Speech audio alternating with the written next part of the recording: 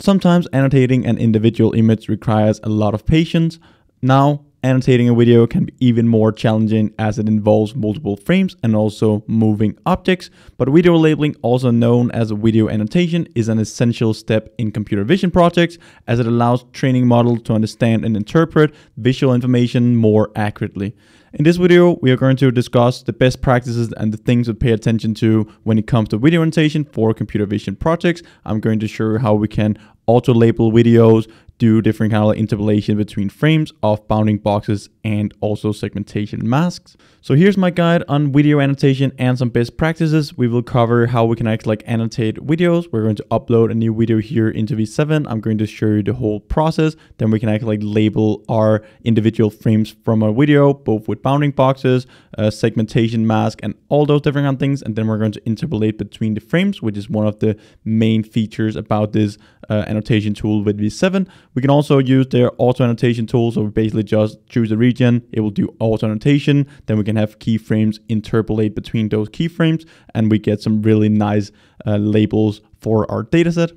So now we get started. I'll just go up, create a new dataset. We can upload a dataset. So here I'm just going to have doc detection. We hit continue. We will create our dataset. So here we can basically just drag and drop our video into V7. So I'll just do that. We can now see that my video is uploaded. We can choose some different settings for our video file, which is also one of the cool features about V7. So we can choose the number of frames per second that we want to extract from our video. So here we can see that we can have this slider. We can extract like 1 frame every 2 seconds for a total of 10 images. So we can see the number of images that we will get at the end. For object detection, they recommend like 2 frames per second to create like variety and low repetition. But if we are using some video tracking data sets, or we want to do tracking of specific objects, we might consider like choosing a higher number of frames per second. In this example here, I'm just going to take like around 5 frames per second here. So this is kind of like in between. Then we're going to label the data. I'll show you how we can do it with the keyframes, how we can do it with the timeline, and so on. Then we're just going to choose annotate as video, and then we just hit upload. So for this video, we're just going to pick the basic workflow. You can also create your own workflow. I have a video about that here on the channel. So we can basically train a model on a smaller data set, use that model to then do auto annotation of our images. Then we can play around with our workflow. We can assign different labelers to our workflows. We can have review stages and all those different kind of things. So definitely check that out. But in this video, we're just going to go with the basic workflow. So now we basically just have our data set here. First of all, it's going to upload the video, and then we can go in and do video annotation. So now our video is done processing. We can basically just open it up and start with the video annotation. So down at the bottom, we can see we have extracted 97 frames from our video. First of all, we will start with object detection. So we'll basically just do bounding box to start with. And then after that, I'll show you how we can do like create some mask. So for instant segmentation and those things. First of all, we're just creating these bounding boxes. I'm going to add a new class. This is just called a dog. And then we can basically just go in, add a class. Dog is added. And then we just choose that one. So now we have the first bounding box around a dog in the first frame. First of all, we can just go down here to the timeline. So this is basically just the timeline for all the frames that we have in our video. And then we can see all the frames. We can just scroll through all the frames in our timeline. So this is basically the same as editing videos. So this is a really cool feature. So now we basically just have extended our bounding box to all 97 frames. And then we can go in, choose different key points. So right now I'm just going to scroll through a couple of frames. So here we can see that the dog in the start acts like moves. We can just go up here and take the edit tool. Here I'm just going to move the bounding box. So down here to the left, we can see this marker, which basically just indicates that we have a keyframe. And then we can just choose a number of different keyframes. When we actually do changes to our bounding boxes or to our annotations, we will create a new keyframe, and then it will basically do interpolation between those keyframes, so we don't have to label all the images in our video. And this is one of the benefits of actually doing video annotation instead of image annotation. So here we can basically just do interpolation. So here we can see that it interpolates between the frames, and then we can basically just go to a new frame, create a new keyframe. We are just going to move the bounding box so we get the correct bounding boxes. And then you'll basically just skip a couple of frames, correct the bounding box, and then it will do interpolation between those keyframes. Here, I'm just going to move the bounding box. So here in this video, this is an example where the size of the bounding box act like changes when the dog is moving.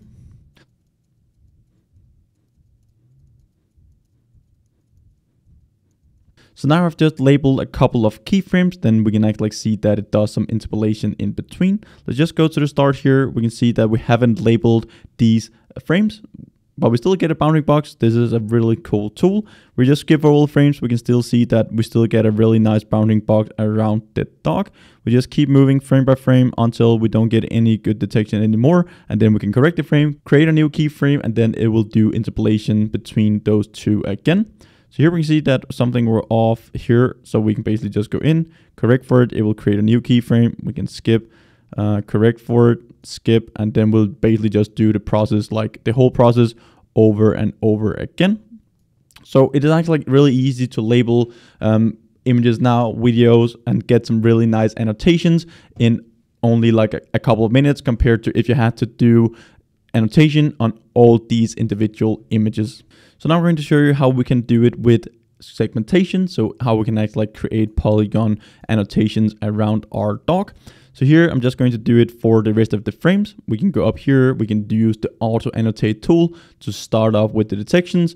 And then after that, we can basically just use the same tool for doing auto-annotation. And you will just see in 1 second how fast it is to annotate these videos with the V7 video annotation tool. So here, first of all, we're just going to draw a bounding box around the region where we want to do auto annotation. Right now, we don't have any classes here for our segmentation. So here, we're just going to create a new class. We're going to call that dog, and we use the polygon tool. So that already exists. So we're just going to have it with lowercase d. Here, we can choose the dog one. We just save it. And now we're actually going to annotate it. So again, we just go up to our annotation tool, draw a bounding box around it, and then we will actually get a really nice segmentation mask around the dog. Then we can skip to the next frame with the dot on our keyboard. We can use the same video annotation tool. So here I'm just going to hit dot. We can extend the bounding boxes here, and then it will actually rerun the model. We get a really nice segmentation mask. We just go to the next video or like to the next frame. We move the bounding box, and then we get these really nice segmentation mask around our object. We can basically do this for our whole video, or we can move our frame down here at the bottom. So right now I'm just going to move it a bit more, so we skip a couple of frames as we did with the bounding boxes. And now we still get a really nice segmentation mask. I'll just extend the bounding box here a bit. And now we can actually go back and see how it does the interpolation between those two keyframes that we have created now. So here we can see that we actually get some really nice segmentation masks in between these keyframes. Again, we can just go in, correct for it. It will rerun it after you have adjusted the bounding box. We get a really nice detection, do interpolation. We just skip frame to frame.